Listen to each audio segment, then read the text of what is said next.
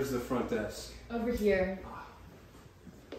How can I help you out today? So we're from HR, as you can tell. Yes. And we were wondering if everything's been running smoothly here. We're doing our routine checkup, trying to make sure everything's going along accordingly. Okay, is there anything specific that y'all came in today to talk about or look for? Yes, we've heard of several sexual harassment incidents, and we were wondering if you could explain on that. Yeah, so there's actually 2 nurses that our doctor here has had some incidents with, and I was even just reading a scholarly article right now about 6 nurses in Australia who experienced sexual harassment at the doctor's office that they were working at, and it just follows them with all the impacts that it had on their life, and especially while still working at the doctor's office. And it just makes me really feel for these girls here. So I think it's a good thing that y'all are here to help them out today. Sure. We'll go ahead and meet with them and see Yes. if we can talk to them. Hi, I'm here with HR, and we just wanted to address the situation and see what happened. What are y'all's names? I'm Nurse Villarreal. I'm Nurse Cara. Would you 2 mind telling us a little bit about what happened? Honestly, I just feel like we've both kind of encountered some sexual harassment here in the office with Dr. McCall, and it's just gotten a little bit uncomfortable. And I've been here for a while, and I know I'm new here, and something happened like within the first couple of days of me being here, and I just needed to talk to someone about it. So I went and talked to her, and she had said that very similar things happened to her. So that's when I knew that this was an issue and that something needs to happen. I also was able to read a scholarly article that discussed how disrespect towards Latinas in the work environment is a norm, and how they're used for messengers with men, and it just leads to continuous disrespect, and I feel like that's kind of how we have felt here. Considering we are the only 2 Hispanic nurses in the office. I'm sorry that you've been put in this position and made to feel this way. Okay, so we brought you here in today because we've been hearing about sexual harassment in the office. No, it's blasphemy. We actually just talked to 2 of the victims, and they told us all about it. But we all know that's a problem.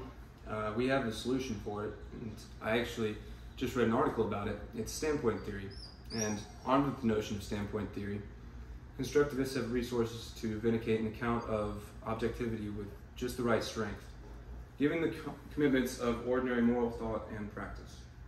Oh, okay. Well, I guess I admit to it all now, and standpoint theory seems like I could benefit from it. I've been reading a little bit about it actually too, and it talks about how theorists have 3 main points and principal claims for the standpoint theory. The first is knowledge is socially situated. The second is marginalized groups are socially situated in ways that make it more possible for them to be aware of things and ask questions than it is for the non-marginalized. And the third is repeatedly particular, that kind of focuses on power relations and within the lives of the marginalized as well. I've also been reading firsthand accounts of different analysis or people that work with standpoint theory as well. So people like Hillary Rose, people like that, they're feminists.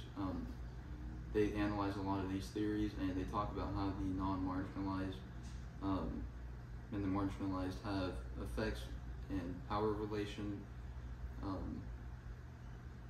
abilities. And then they use the standpoint theory basically to show how first-hand accounts, especially from women, are super important, and how things such as those power relations really do affect the marginalized.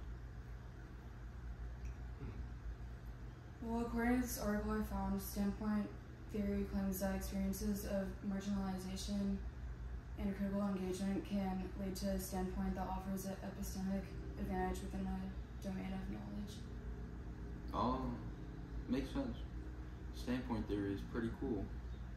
Well, I'm glad you're so open and receiving of this theory, and thank you for working with us to get through this problem. Yes, I won't do it again. So we just got done talking with the doctor here, and we were going over all the details about standpoint theory, and we just wanted to come check in with you two and see what have you guys learned. Well, I've learned a lot about standpoint theory, but additionally I read a scholarly article by Julia Wood, and she mentioned how in the future, to prevent uncomfortable situations from happening using standpoint theory, we can look closely at everyday grounded behaviors towards different genders to better understand how they work to create identities, relationships, and cultural categories. And by paying close attention to these behaviors, we'll be able to use them in our everyday lives and add new chapters to our understanding of how gender is constructed and can be changed using standpoint theory. And I totally agree with everything she said, and I think that our office could really improve if we start practicing standpoint theory here on a daily basis. Now that we've taught you about standpoint theory, we hope that you can use this in any future uncomfortable situations that you may encounter. I feel like I've learned a lot from standpoint theory. I shouldn't be sexually assaulting women anymore in the workplace based upon race or gender. I think that standpoint theory can be used very well in the workplace, and that every workplace should be using it. And there's still so much more to learn about standpoint theory, so if you have any more questions, feel free to call us at this number. Standpoint theory!